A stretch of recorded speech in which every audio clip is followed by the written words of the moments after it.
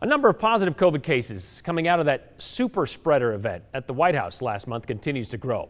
More than a dozen that we know about who were either at Judge Amy Coney Barrett's reception on September 26th or came into contact with those at the reception have tested positive for coronavirus, including President Trump.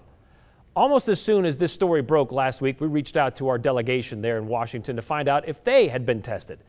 Both Senators Jim Risch and Mike Crapo met with Judge Barrett personally following that event. And Senator Crapo on the Senate Judiciary Committee was at the reception, even sitting next to Senator Tillis from North Carolina, who tested positive. Now, to his credit, you can see Senator Crapo was wearing a mask in some of the pictures that we've seen, even outside, and we were told neither he nor Senator Risch have contracted the virus. They were both tested since the reception and their meetings with Judge Barrett. Then the New York Times posted this article 2 days ago on Twitter with the headline, "Students and faculty at the University of Notre Dame are furious that the school's president, who led the charge for reopening, failed to wear a mask at the White House ceremony for Judge Amy Coney Barrett. He later tested positive for the coronavirus." The school's president, the Reverend John Jenkins, an advocate for reopening the school back in August, as I mentioned, only to then close it again because of increasing COVID numbers. Well, he's seen at the back of this picture that was on the top of the article and of the tweet, not wearing a mask. But if you look at the foreground, standing right next to President Trump, we back this up a bit, that's Senator Mike Crapo, Idaho Senator Mike Crapo.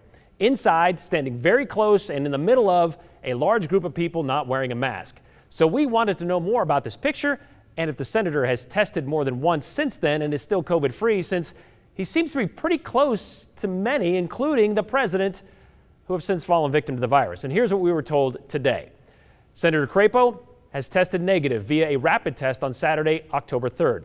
He tested negative again via an PCR test on Wednesday, October 7th. That's where they put the swab up the nose.